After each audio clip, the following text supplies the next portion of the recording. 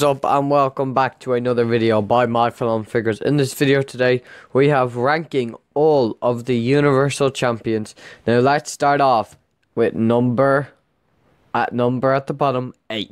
At number 8 we have Fiend Bray Wyatt. Now I think the Fiend Bray Wyatt title reign was 100% the worst. Now he's had the title reign twice, but I'm only going to be ranking the title reigns for everybody once. I'm not going to be ranking all 14. I'm just going to be talking about, let's just say, how about we say, now we're just going to say at number 8, we're just going to rank his title reign was the worst, because his first title reign was pretty bad, and then his second one, he had it for a week. So looking here, as you guys can see all the title reigns. So Roman Reigns has had it since Payback. Fiend had it for 6 days. Braun Strowman had it for 141 days. Goldberg had it for 37. Bray Wyatt had it for 119 days. Seth Rollins had it for 81. Brock Lesnar had it for 28. Seth Rollins again 98. Brock Lesnar again 156 days.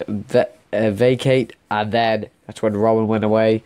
Roman Reigns 64, Brock Lesnar 504, that's a massive reign. Goldberg 28 days, Kevin Owens 1 day, God, and vacate. And then Finn Balor, everybody knows that Finn Balor had the title for 1 day. He was the first ever. So yeah, let's get into the next title reign.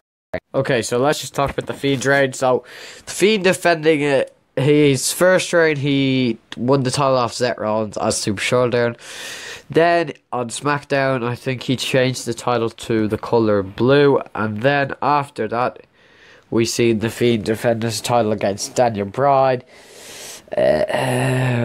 Who else did he defend it against? See, that's how unrememberable that title reign. The Miz, Braun Strowman, I think. I think that might have been his second. No, Braun Strowman, yeah, and I can't even remember. And Goldberg, who he lost to, and everybody was upset about that, mad about that one. I think that's pretty much everybody. If there's anybody else, nobody else that really comes to my mind.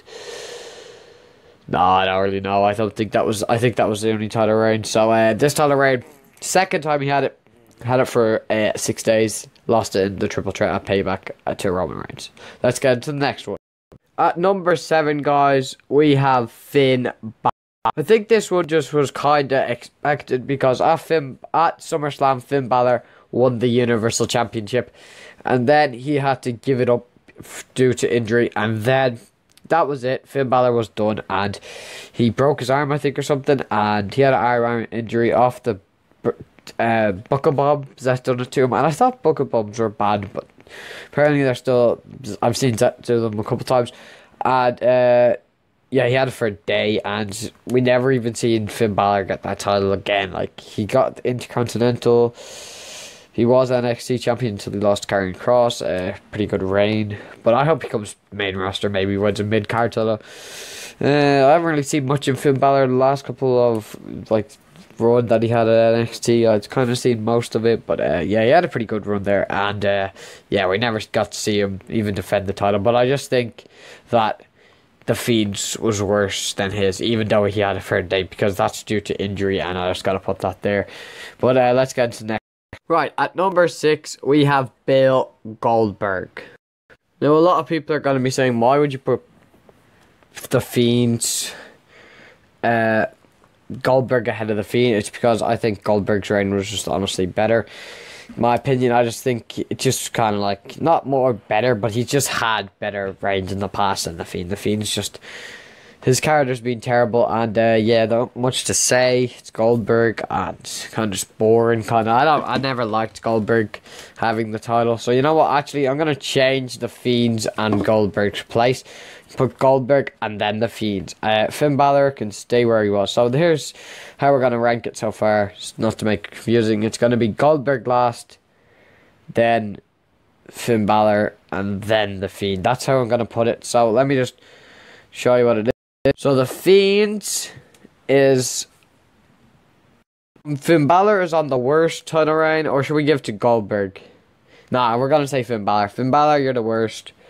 then Goldberg. So Finn Balor 8, 7 Goldberg, 6 The Fiends. I just kind of changed it up, but 6 The Fiend. Okay, now let's get on to number 5. Number 5, we have...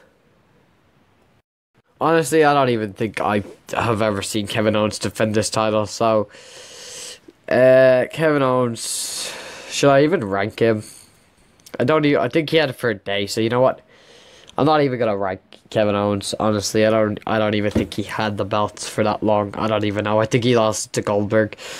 So, you know what? We're gonna put Kevin Owens and Finn Balor joints just at the bottom. That's what I'm gonna do.